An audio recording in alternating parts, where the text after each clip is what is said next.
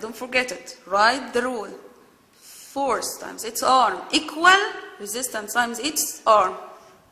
Force 100.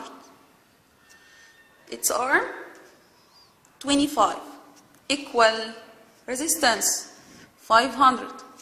Its arm, yes, we want this. So we want what? Resistance arm. Resistance arm equal 100 times 25 divided by 500 equal 5. 5 what? We're talking about the arm.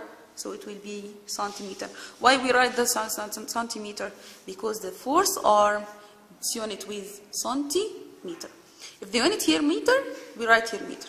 If this is centimeter, we write here centimeter.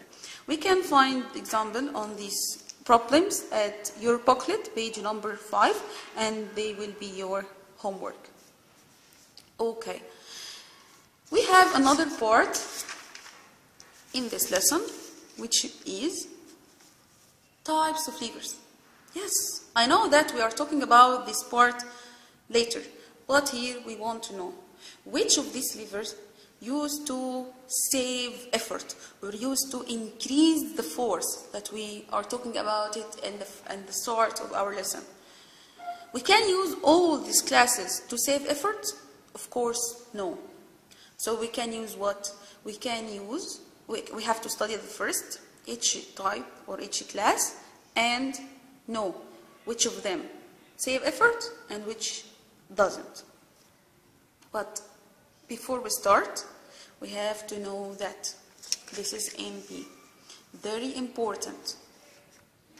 The lever save effort when we find that resistance arm larger than or longer than resistance arm. So when we find that the force arm longer than resistance arm, we can say it saving effort.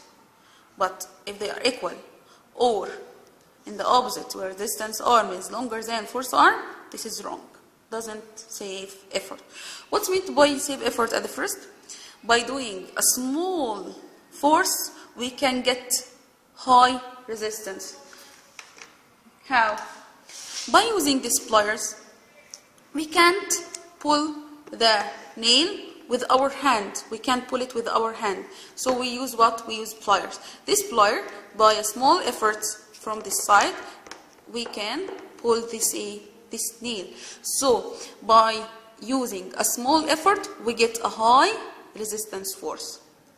This is happen when the force arm longer than resistance arm. Here the fulcrum, the resistance, so this is the resistance arm.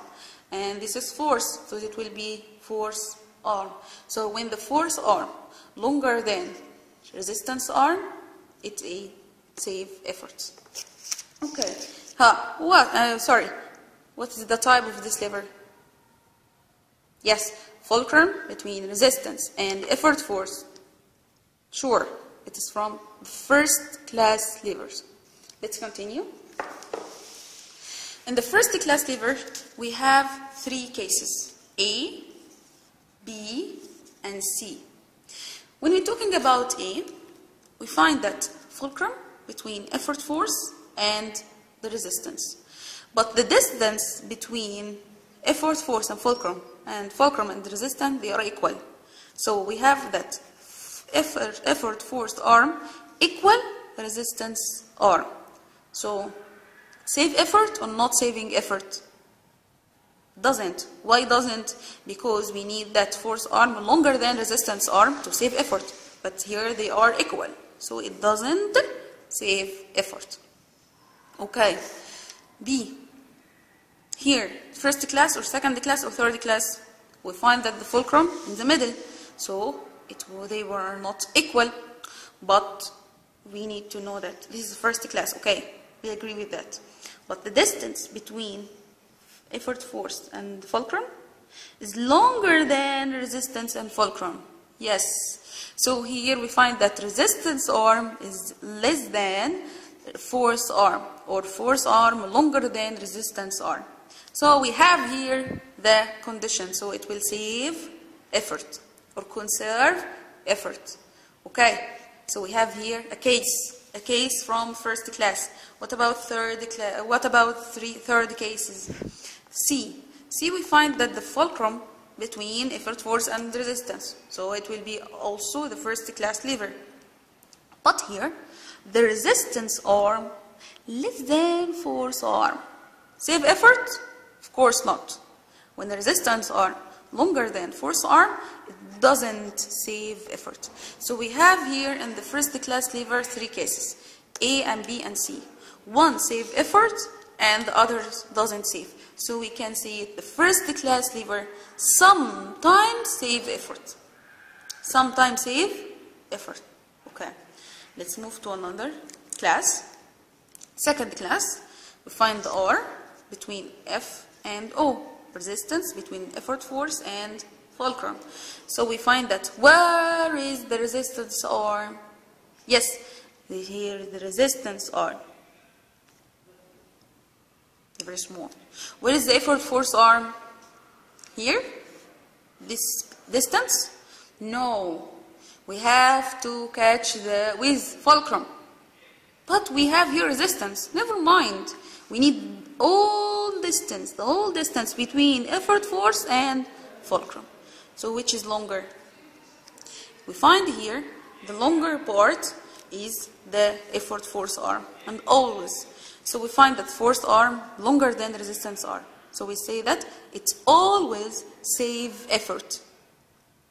And didn't have cases like in the first class, but it's only one case.